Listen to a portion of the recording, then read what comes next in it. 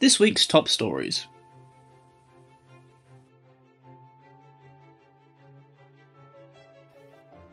Labour Party launches national mission on clean energy.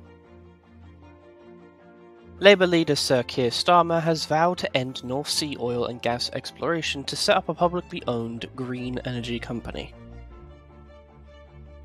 If successful in the next general election, the Labour Party intends to make the UK a clean energy superpower.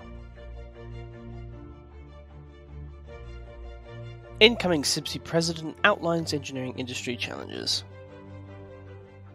CIBSE President Adrian Catchpole has highlighted the importance of leadership in engineering in his presidential address. He also outlined the challenges presented by climate change, building safety considerations, and the engineering skills shortage. ISS wins facilities contract with Department for Environment, Food and Rural Affairs. A 7-year contract to provide DEFRA with integrated facilities services has been secured by ISS. The contract will commence in February 2024 and is valued at around £60 million per year. For all the latest facilities and workplace management news,